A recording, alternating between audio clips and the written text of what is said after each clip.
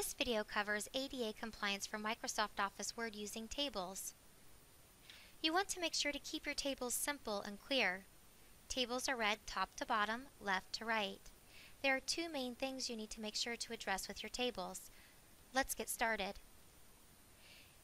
In the example here, if I mouse over my table, in the top left corner I'm going to get a small square. That's going to allow me to select my full table.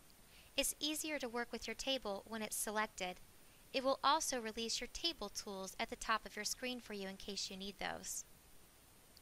The two main things that you need to address in your table are alt text and description, and repeat as a header. The first thing that you want to do is right-click on top of your table and go to your table properties. Once you select table properties, you're going to get a window that appears. You're going to want to go to the Row tab. In the Row tab, you need to select Repeat as Header Row at the top of each page. This is a requirement for ADA compatibility.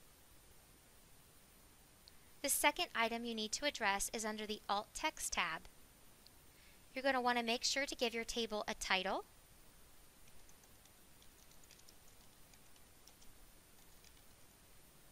and a description.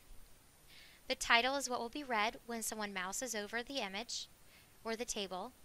The description is what will be read in a reader.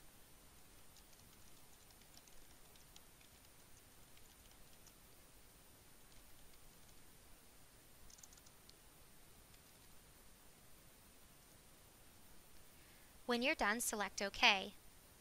Those are the two main tasks that you need to complete when creating a table in Microsoft Office.